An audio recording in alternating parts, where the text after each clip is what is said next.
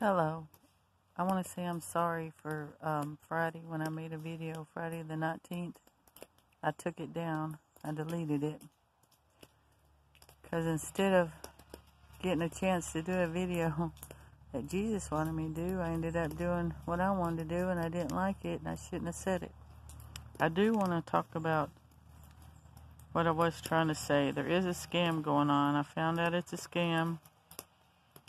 I found out these scams, they've been trying to scam people at least since 2014.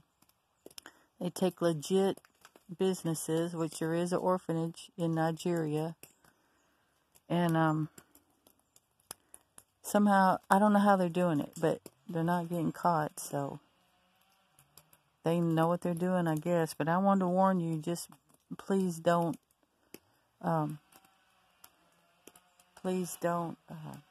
donate to them. But I want to read this again. It says, Shalom. I command every demonic forces holding your breakthrough to leave you right now in the mighty name of Jesus. You shall fulfill your dream and your vision on earth to the fullest. Your dream and your destiny on earth shall be fulfilled. No power can stop you. Beloved, I don't know you in person, but God knows you.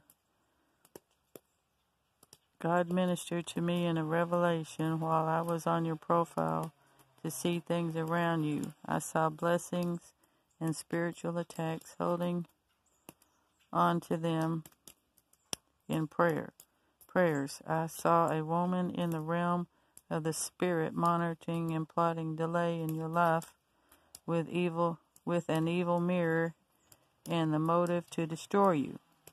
But as I speak to you right now, her time is up. Render hand of favor with anything you can afford or give these Divine Mercy Orphanage in Edo State before 2 days with faith. As I release my hand towards heaven and pray for you, they shall serve as a point of contact to you wherever you are. You will receive double portion of grace to excel and total restoration of breakthrough in your life and in the life of your family. Ask for their account details. Help them call the MD of the orphanage to get their details on WhatsApp, or call them now. In the phone number, the 234 area code is Nigeria, but the rest didn't belong that I saw to the orphanage, because I did look it up. There is an orphanage in Nigeria, and these people are from Nigeria and parts of Africa, and people know they do it, but they can't catch them. Anyway, it says, tell them I sent you, for it is not by might nor by power, but the Spirit of the Lord. Zechariah chapter 4, verse 6. You shall testify to the glory of God in your life, in Jesus' name. Amen. God bless you. Don't forget, message the orphanage right now and make a donation to them now. I don't know if it was yesterday evening or today. I was looking at this doctor. It's just a man on YouTube, a doctor on YouTube, and he had posted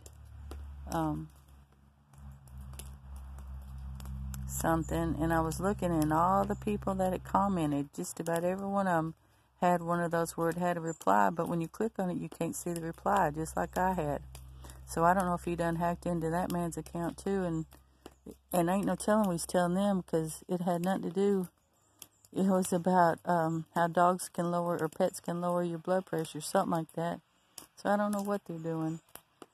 But anyway, please, if somebody asks you to give money to get a blessing, please don't do it. Please delete it. Get away from it, because they are scammers, and they're not of God. I'll tell you that right now. God does not charge you to make you pay to get a blessing. He doesn't make you pay to be saved. He won't. You can't pay to be saved. You can't pay to be blessed.